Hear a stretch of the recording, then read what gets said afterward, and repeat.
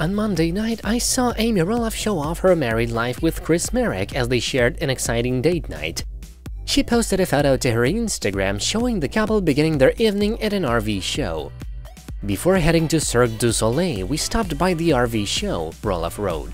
"Oh my goodness, so many different styles and options." Amy then invited fans to their date night with Marek and posted another shot as they grabbed a bite to eat at the Pocket Pub in Portland. "After the RV show, we stopped by this cute pub downtown PDX," she wrote about the photo. "A great place, I loved it." Roloff also added the message, "A fun date night with my guy." Amy married Marek in 2021. Reflecting on her wedding, Roloff admitted that one thing she wished she could change was to pay more attention to herself and Chris. "Even though we had our family and friends and stuff like that they're there for us," she said in November 2021. "I don't need to cater to that, I need to cater probably a little bit more to Chris and me." Roloff also shared her favorite memory of the day, a special moment with her father as he prepared to walk her down the aisle. "When I walked out of the barn door and saw my dad sitting there, it was a warm afternoon and so he wasn't sure whether he would walk me down the full length or halfway amid his health issues.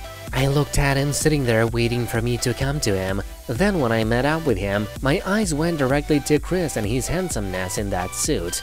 It was like the people around us faded away."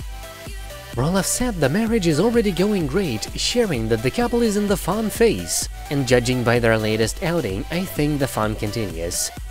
In 2016, there was a divorce between Amy and Matt. It wasn't until 2020 that she left Roloff Farms, which she had long called home. Although the wedding occurred at the farm and Matt is the sole owner, he did not attend the wedding, and Marek noted that his presence might be awkward for some people. The former spouses are still on friendly terms, recently posing together when pumpkin season resumed in the fall.